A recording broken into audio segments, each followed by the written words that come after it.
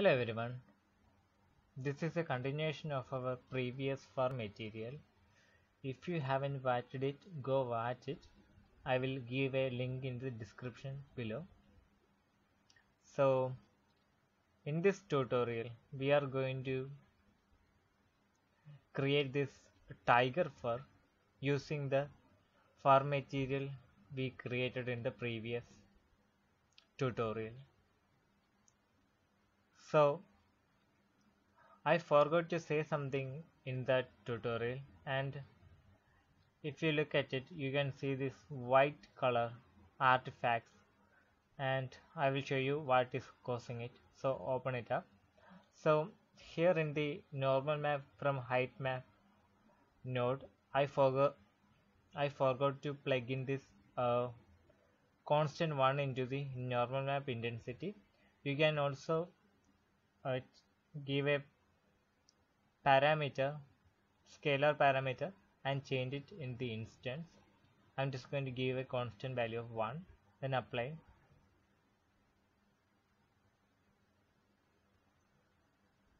and save.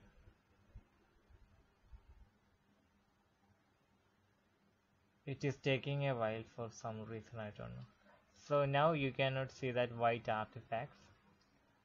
So someone also asked me how to vary the length of the hairs on the same mesh. So a simple way to do that is by using masks.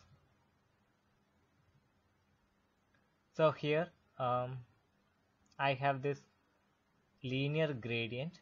If I start previewing this, you can see the gradient. So the color changes from black to white. I am going to multiply this with the height ratio and click apply.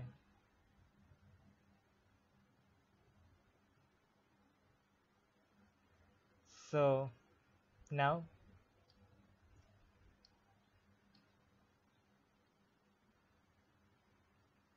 after it compiles, you can see that the hair on the top side is shorter and the hair on the bottom is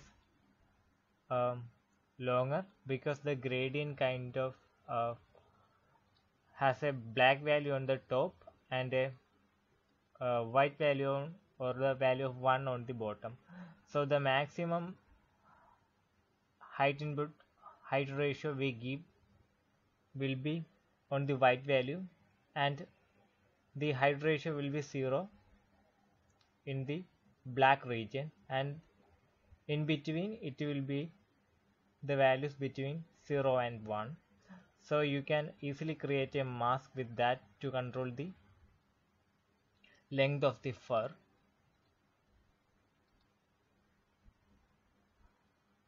Now let's get into the creation of the tiger fur. So I'm just going to delete this and connect it to the height ratio.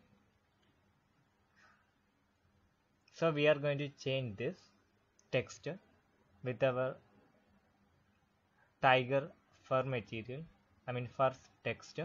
So I had a tiger fur from Google. So I'm just going to drag and drop that in. Now I'm going to delete our old text. We don't need this hue shift anymore, so I'm going to delete that also, and I will connect this to here. Now the problem is that if we connect this parallax UV here, if we change this styling also changes. So we don't really want that to happen. So in order to fix that, we need to add a texture coordinate. So press and hold U and click, so we get this texture coordinate. Then press and hold M and click, so we get this multiply, and connect this to multiply.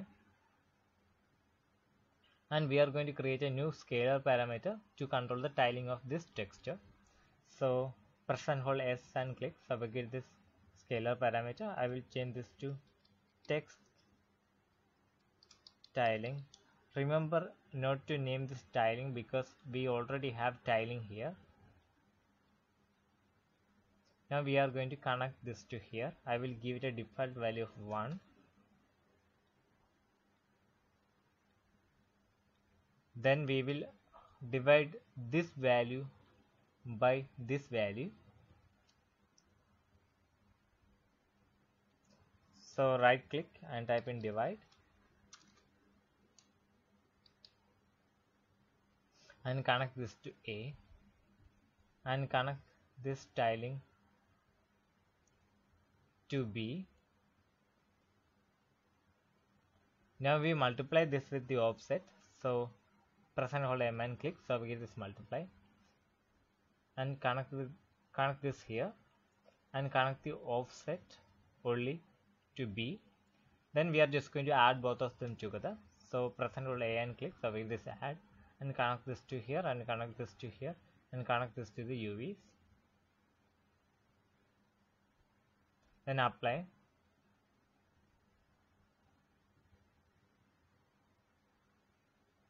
And save. For some reason this is taking too long. So now we have our new tiger fur. I already created an instance for it. I will do it again. So right click the new tiger fur, then create instance, and I will just drag and drop this in here and in here. Now we will change the settings a bit. So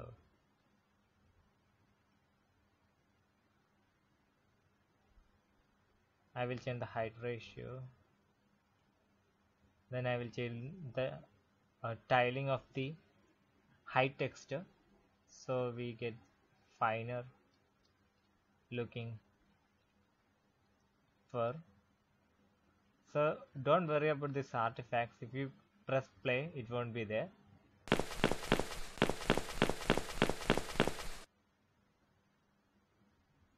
So you can play around with these numbers till you get a look you want. This things has a cost to it, so be a bit careful when changing this value. So this is a bit of an expensive material. Now this fur material has some issues and I will try to improve it in the future. I'm just going to make it a little bit more finer. So yeah.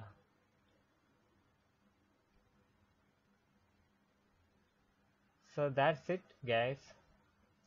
Thanks for watching this tutorial video. If you have any suggestions for future tutorials, leave it in the comments below.